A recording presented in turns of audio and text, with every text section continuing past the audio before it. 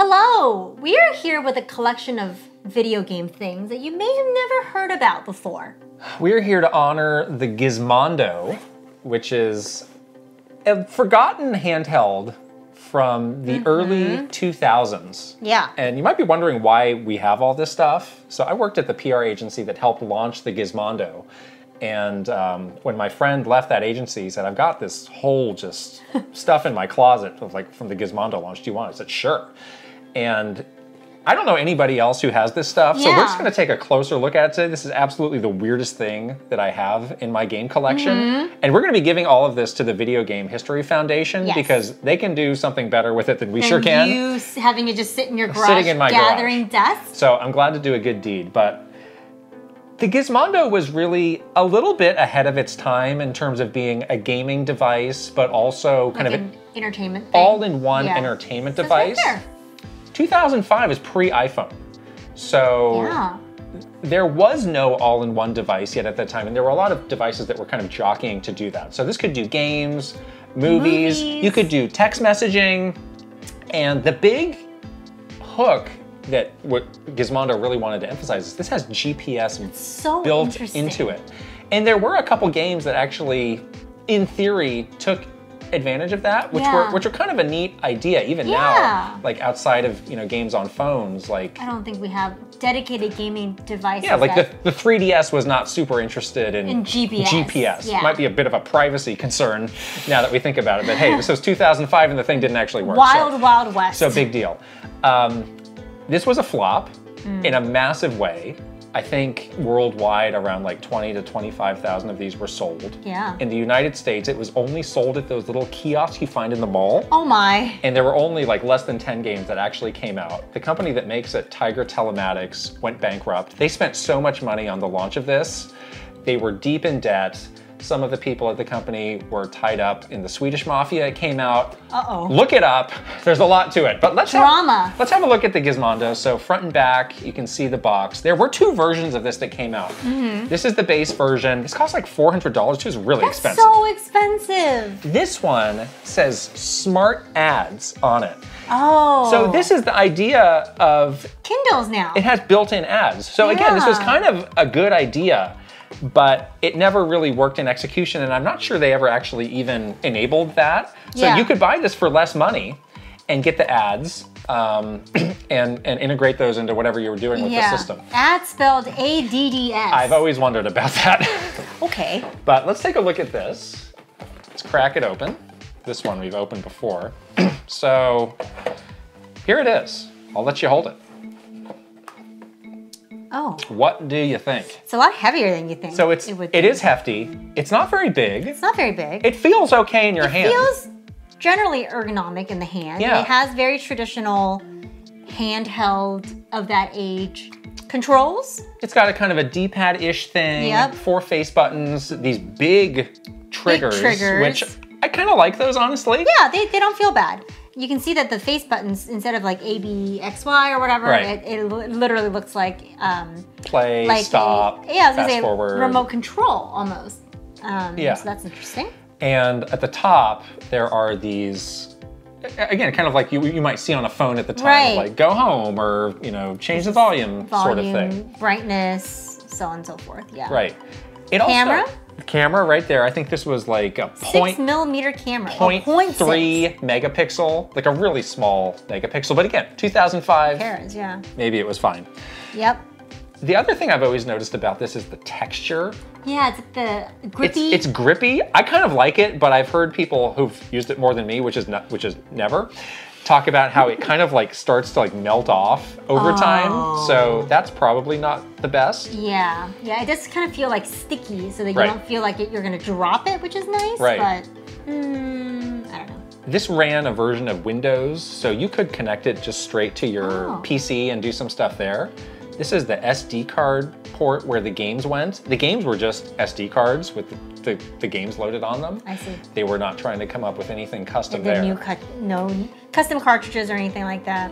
And you got a headphone jack there. Yeah, if you open this up, behind the battery, like you could eventually get like a SIM card in there, which you would need for the GPS tracking and all of that good stuff. you know, various cables, headphones. Oh, these are the cheapest, crappiest headphones I've ever held. Probably don't want to use those. Branded Gizmondo, though. Yeah, there was a reason why the Gizmondo was not a smash hit.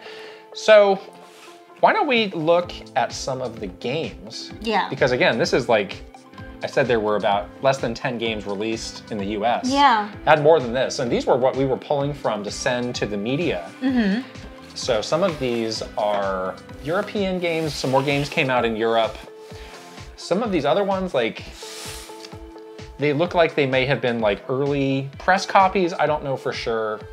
But it's not the best quality. Colors. This was a game that we talked about a lot when we were trying to play out the capabilities of the system. It's basically like Gang Wars, but it was using the GPS to like take turf. Oh, so, that's a clever use of something that was like unique to the hardware at least. Right. It's not a bad idea, but you know, it obviously didn't work out. But this was the one that they were quite proud of and played up what the Gizmondo was about the most. Okay. So you might think, oh boy, this was such a bust. You know, I'm sure these games were all just no-name nothings. Not the case. There was like pretty legit support from Electronic Arts. So here we have FIFA 2005. And here we have SSX3, the snowboarding game. Obviously FIFA is like EA's biggest franchise. And if this is like, you know, launching in Europe, that would be super popular there. They're not shy about putting FIFA on anything and everything, but it does take some resources. Like somebody had to make that deal at Gizmondo to make this happen. Right. So I would love to know how that all went down. Yeah. Oh, sealed. Yeah, these are sealed. Don't you dare touch these. Sealed copy of FIFA for Gizmondo. Yeah. Who would have that? And Nobody. You see, these have the PEGI ratings because these did not come out in the United States. How interesting. Right. Wow. Okay. Let's keep going. There's some of these that have like really sketchy names and kind Sticky of balls? thematics. We have Sticky Balls. Entertaining, engrossing, addictive. Pocket Ping Pong. With a very interesting choice of Pocket artwork. Ping Pong, maybe you could explain away, but it has got this bikini lady on the front here. Bikini lady. Let's open up Sticky Balls here. Oh, here we have a manual. Oh, and then see here, look, this came with the case for your other.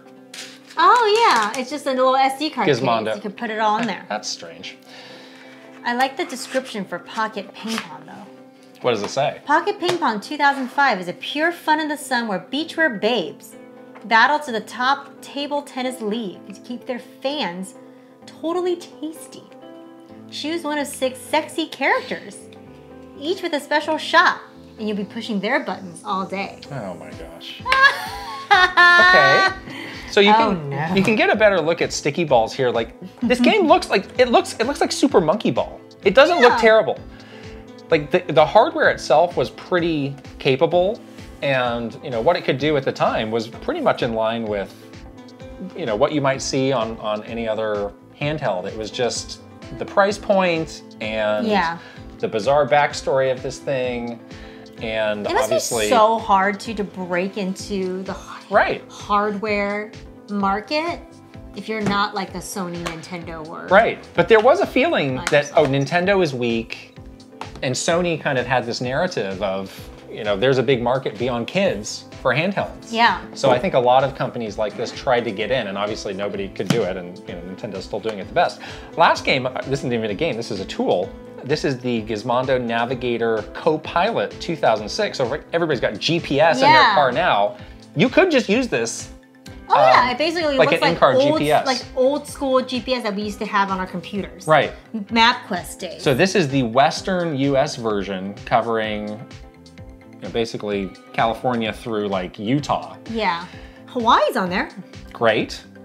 And let's take a look at this. I don't know if they ever put out a proper, whoops, what's this? Oh, we found some. Why are there so many SD cards? So kiosk demo card. These are all demos. I'll let the Video Game History Foundation go through these. So yeah, it says demo kiosk card. I can do anything. That was the tagline. And then there is the one for the Co-Pilot, and then there's just these 2 blank, unbranded SD cards. I'll just keep those in here. Oh no. And yeah, it really does just look. Do you remember back in the day when we used to have like, what is it, Garmin? Yeah. Was like the handheld GPS before everyone had it on their phones. Right. This just looks like one of those, which is so interesting that back in 2005. 2005 was a really weird time because we were on the cusp of all these things that we take for granted now that have just become life staples. Exactly. And there was just a lot of people kind of scratching their way to try and break in. Make theirs be the big version of that. Yeah. Some made it, like the iPhone, and some didn't. Right. You know? Right. Yeah. So again, like that's my takeaway of this is like there were some thoughtful ideas here, but they were just done really poorly, and obviously the company was mismanaged, and people went to jail. There was a Ferrari that was crashed, famously. So, oh my. Yeah, the legacy of the Gizmondo is strange. Imagine a world where instead of iPhones, it was Gizmondos. Oh my gosh. And so we would all be using Gizmondos today I wouldn't be here today. What do you think that world would be like? Isn't it fascinating to imagine when paths are diverging? There you go. Check it out. What do you think? Gizmondo, do you have one? I'd be very surprised if you did. Don't think you do. If you do, tell us, because I want to know who you are. Okay, we'll talk to you guys later. Bye. Bye.